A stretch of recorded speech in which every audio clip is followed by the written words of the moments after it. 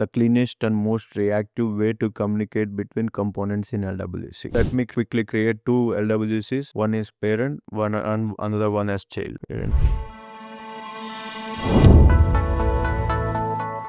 In this video, we are going to learn how a parent component can share data with its child using the API Decorator, the cleanest and most reactive way to communicate between components in LWC. When we want to send data from a parent to a child component, we use the API Decorator in the child. The API Decorator makes a property public, meaning it's visible and assignable from the parent component. This allows reactive data binding. Whenever parent variable changes, the child automatically updates. Now let's go back to our VS Code. Here I've set up my VS Code on the left side and my org on the right side, where we will be deploying our LWC components into the app and we will see it in real time. Now let me quickly create two LWCs. One is parent, one and another one as child. Parent component, and then let's choose the default location. Let us quickly create a child one before we go into code on the same location. Alright, now we have parent and child locations, child components. Now let's quickly grab our code and then let's quickly add this code for the JS, and then let's quickly grab the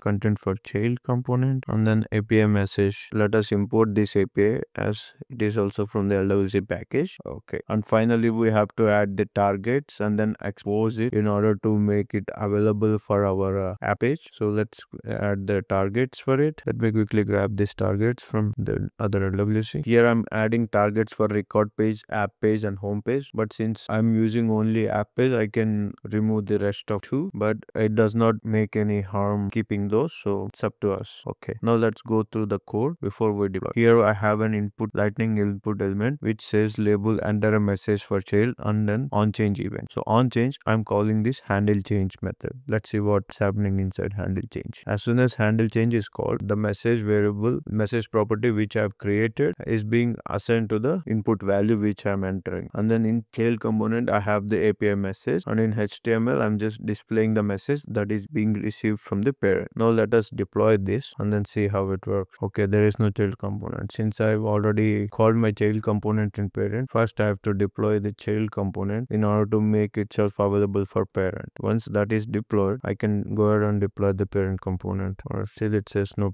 markup for parent. Alright, it got deployed. Now let's refresh our browser and then edit the app page in order to drag and drop our component. So let me click on settings, click on edit page, and once you are at the edit page, scroll to the bottom and you can see inside the custom tab, we can see the LWCs which we can drag and drop. Since I made parent component available to app page, I'm dragging and dropping here. Let's drop it in the main component and then save it. Okay, once it is saved, we can go back and then start seeing here. Here we can see in child component, we only message from parent and the message is being passed from the parent, as we can see here, hello from parent, and that's being already sent. But if we enter any new value, that will be dynamically changed and then passed into the child. This communication is one way from parent to child. The child can read data but cannot directly modify the parent's variables. This ensures predictability and keeps your component hierarchy clean. And also, when the parent's variable changes, the child re-renders instantly. There is no manual update needed. Let's recap what we have done so far in this video. So we used API in the child to expose public properties and then bind parent variables directly in HTML attributes. Also, we did the data flows from one way from parent to child reactively. In next video, we will see how a child can communicate with its parent using custom events.